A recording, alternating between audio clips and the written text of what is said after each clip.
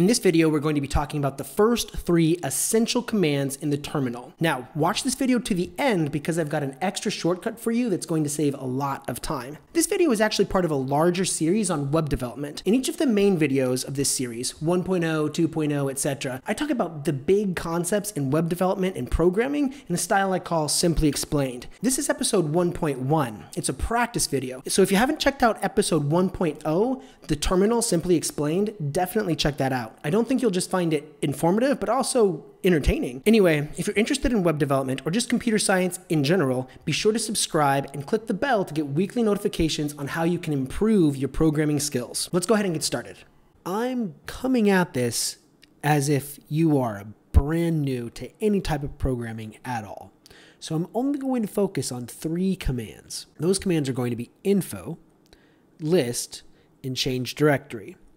But they're abbreviated, as you're about to see. Terminal is an application on every Mac, so to open it, I usually use Launchpad. That's the correct name for this view.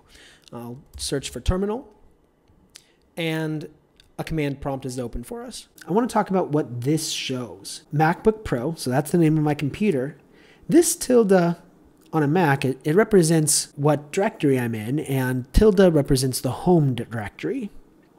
B-Knuckles, that's me, I'm the user, and this $sign is my command prompt. I can enter anything I want after that. So I'm going to start with info, which the purpose of is probably pretty clear. I want info on the next command I'm going to use, which is ls. Now there's a lot of text here, but we only need to focus on a few pieces of information. The first is the name, ls. It lists directory contents. A directory is the same thing as a folder. Synopsis, ls. Now, right here, these are the arguments for this command. And since I'm assuming no prior programming knowledge, let me talk a little bit about what arguments are. If I give you a command, if I say stop, you probably have a default behavior. You'll just stop maybe everything. If I say, stop singing, that's a little bit more specific. If I said, stop singing eventually, well, that's a little bit of a weaker command, isn't it? But nevertheless, I've given you more specific information about how I want you to stop. Stop singing eventually. Each of those pieces of information in programming language would be called an argument. So one of the arguments is singing, and the other argument is eventually. There are 2 arguments for ls. Granted, one of the arguments has several parts to it. The first argument is the options, and then there are all of these little optional options. There's almost one for every letter of the alphabet, it looks like. And down below, we can see what they mean. So I'm not going to read into them, but for each of those letters, there's a summary of what that means. And I can use some of them or all of them. The next one is another argument, and it's simply to specify the file. I'm going to exit out of info and test this out. So what I'd like to do, since I'm in my home directory, I want to see what files are in my home directory. I'm just going to type ls. If I don't give any arguments at all, there's a default behavior. It's just going to list the directories in my current working directory, which is my home directory. Take a look. 3D prints, applications, Carthage, desktop, yada yada. Now over on the side here, I've got my Finder open. I'm in my home directory, B-Knuckles, and you can see these files. 3D prints, applications, bin, Carthage, yada yada. So we can see the similarity between what I got here and what I got in the Finder. Now I'm going to try adding one of those arguments. I'll do list, and I'm going to do -a. Now -a is going to show all of the files. What do I mean by all of them? Well, let's see. There's quite a few more. And many of them begin with a period. I want to show you what that period means. And to show you, I'm going to try to create a file. We'll do it the traditional way, where I create it in Finder. And I'm going to call this file .somefolder. with a period in the front. Let's try that out. You can't use a name that begins with a dot because these names are reserved for the system. Please choose another name. Isn't that interesting? So when I look at all of the files in here, what I'm seeing are system files, hidden files that I don't see in the Finder. Let me get rid of that untitled folder. What if I want to see the files inside of a folder? Well, I'm going to type ls, and I'm not going to do a -a like last time. I'm not going to do a dash anything. I'm just going to type movies, because what I'd like to know is what's inside of this directory. And really quick, if I go back to info.ls, you can see if I type a dash, I can enter any of these options. And if I don't do it, I can just type in a file. So that's what I'm doing right now. ls movies. What's inside my movies folder? Let's see if we can confirm this over in the Finder. I open movies, and here are all my files. And these files happen to be the names of all of my YouTube videos and a few other graphics and things like that. Let's go into that folder. What I'm going to do now is I'm going to change my directory. You can see over here, I'm in my home directory. I want to go into my movies directory. So I'll go cd to change my directory, and I'll type movies. And when I do that, take a look at how my command line has changed. It says movies now when it used to show a tilde.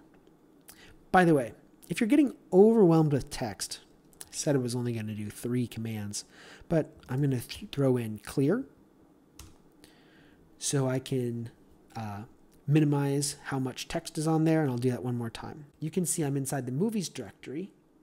So now when I type ls, I'm not going to see 3D prints and movies and documents and all of the things that were in my home directory because my frame of reference has changed. I'm now inside of a folder. I type ls and I get the contents of the movies folder. What if I want to go back to my home directory? Well, there are other arguments for ls. I can do ls ... ls ...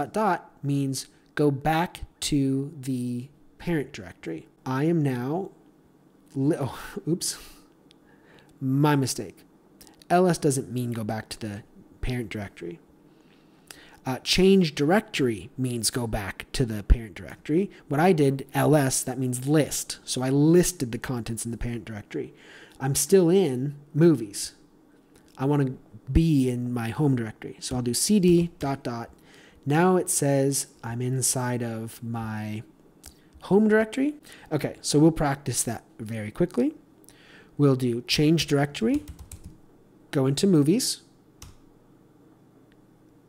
change directory ... go back to the home directory. What if I go into movies, and in movies, I go into the file called terminal, cd terminal. And now what if I want to go back to the home directory? Well, one way I can do it is I can do cd ... like I did before, or I can always use that tilde as a shortcut. So if I do cd tilde, now I'm back in my home directory. Here's another thing I want to show you. Let's suppose I want to go back into the terminal directory. And again, terminal, that's the name of this YouTube video. That's what it means inside the movie directory. Movies, cd terminal, and what if I spell terminal incorrectly? Well, it's going to say that there's no file or directory. It doesn't exist. So that means I'd have to type it again. But you don't always have to type things the same way over and over again. There's a shortcut. If you use the up arrow, you can go through the history of everything you've ever typed. So if I want to edit what I just typed in, instead of EL, I'll end with AL, I can easily change a command that I entered incorrectly. I can even do better than that. I'm going to go back to the movies directory. Oops. And you know what? Let's clear again. So I'm in movies. If I do CD, T, and I press the tab key on my keyboard. Now when I press that, I don't know if you heard it, but I got a little eep from my computer because there's more than one directory called, or that starts with a T. If I press tab again, I can see them all. I have a directory called TV, one called terminal, one called tire repair, taxes, Tesla. There's so many options. So I want the one that goes terminal. So I'll do CD, T-E-R. Oops. T-E-R. Tab. And now I get autocomplete. So if you have a distinct directory name and you want to jump to it, you can start to type the beginning of that name and then press tab to jump there. I want to show you one more thing. Let's go back to the movies directory.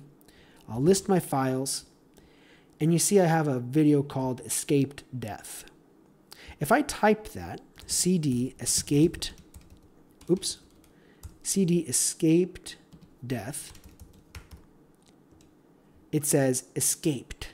No such file or directory. Escaped. I didn't type escaped. I typed escaped death. Here it says escape doesn't exist. Well, that's because there's a space.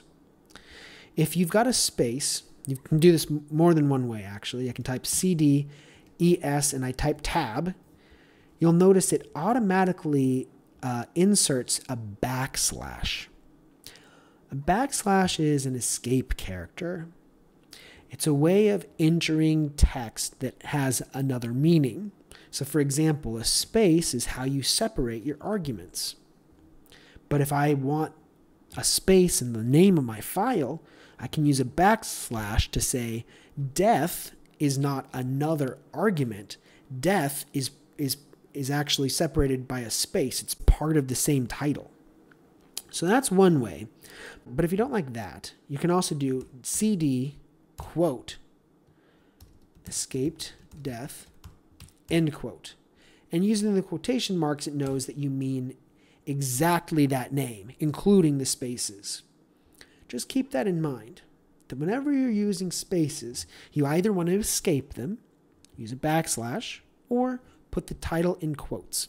All right, like I promised in the beginning, I've got one more thing for you. It's a shortcut. It saves a lot of time, and I use it every single day. I'm going to use it in every future episode. So I have to teach it to you. The environment that we're entering these commands into, the language that we're using, is called bash. That's an acronym. It stands for Born Again Shell. And if you watched episode 1.0, you already know what shell means. Anyway, bash is what's running in the terminal. And when you use bash, you have a settings profile. What I'm going to do is make some changes to that profile. I'm going to add what's called an alias. Let me show you what I mean. Think about how we navigated to the directory terminal inside of my movies folder. I had to go CD movies and then CD terminal and type out the name each time. Now I could use the shortcut like the tab key, but let's suppose I needed to navigate through several layers of directories. It would take me a while to type CD file name to get all the way to the end. An alias is a shortcut that you write that you can enter at any time to navigate to a frequently used file. In fact, an alias can be used for any frequently used command. So to do that, I need to edit my bash profile. I'm going to go to my home directory and we'll list all the files there. On the left here, you can see I've got one file called bash profile, and I'm going to open that. And to open it, I'm going to use a new command. It's called open, and I bet you can guess what that does. So open.bash profile. Now that's going to open the file in text edit, and you can see that this file already has some stuff inside of it already. What I'm going to do is add an alias for navigating to that terminal folder.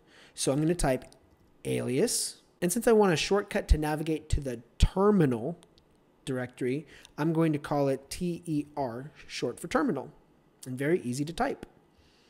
And TER represents, in quotes now, CD, tilde, that's the home directory, / movies, slash terminal slash end quote. And I'm going to save that and quit out of text edit. And you can see that if I write TER, which is the alias I just typed, it's going to say it's not found. That's okay. It's because I've just added this setting. What I need to do is I need to open a new instance of the terminal. You can do that with Command N, or you can just say new window. And I'm now going to type TER. And what I'd like you to watch for is the directory, my current working directory. So I type TER, and just like that, I'm in the terminal. So in this case, 2 levels down, didn't really save me a lot of time, but you can imagine for directories that are harder to find, an alias, just quick 3 letters and immediately enter the command, that can save you a lot of time. Thank you for watching this video. I hope you found it useful. If you have any questions, please let me know in the comments. From here, we're going to go on to lesson 2.0, which is about Git and GitHub. And in the practice lessons for that video, we're going to use the command line to interact with that program. Don't forget to press the thumbs up button. And if you want, you can follow me on Twitter at neverbeenbetter or my blog at neverbeenbetter.com. Thanks for watching, and I will see you next week.